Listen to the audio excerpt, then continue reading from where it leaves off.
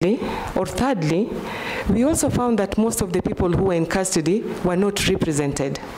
There was no equality of arms. They could not defend themselves.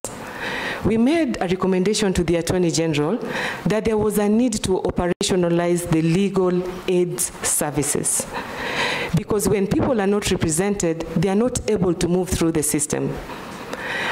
And honorable members and Mr. Speaker, sir, I would invite you people to visit our pretrial detentions. We talk about rights. We talk about the rights of the arrested, the rights of the accused persons, the rights of the detained person, but we have not made it tangible. Because if you visit these institutions, you will wonder what we are as Kenya. None of the people charged with corruption cases was in pretrial detention. It is only the poor.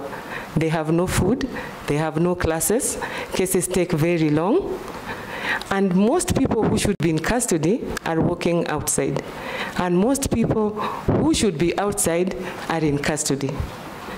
There is a need for us to reform the criminal justice sector. We also observed that cases were taking very long, and there was a need for us to expedite those cases through the system. As a result of that, DPP Haji, myself and the office tried to come up with initiatives within our power.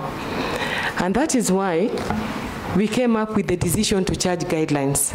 The decision to, and that is one of my biggest achievement, our biggest achievement. The decision to charge guidelines is supposed to regulate how we make the decision to charge, so that we sieve the system, petty cases do not go to court.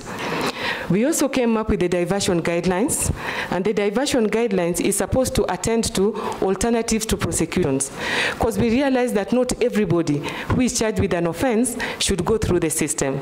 And that was said by Sir Shawcross, the Attorney General of England in 1950, that not in all cases where you have evidence, people should go through court. So we came up with a diversion guideline to assist us to sieve the cases. What is the challenge that the DPP could not deal with that the Attorney General should deal with? A prosecutor could decide to divert, but where are the structures to divert to? Because if I have young people who have been brought to me and I realize that they can be rehabilitated, I need a rehabilitation center. I need counseling services. How many of our counties have rehabilitation centers and have counseling facilities? Therefore, our action is in futility. Prosecutors are being accused of taking many cases to court. It is because we have initiatives, but we need other structures of government to assist us to realize those initiatives. Good.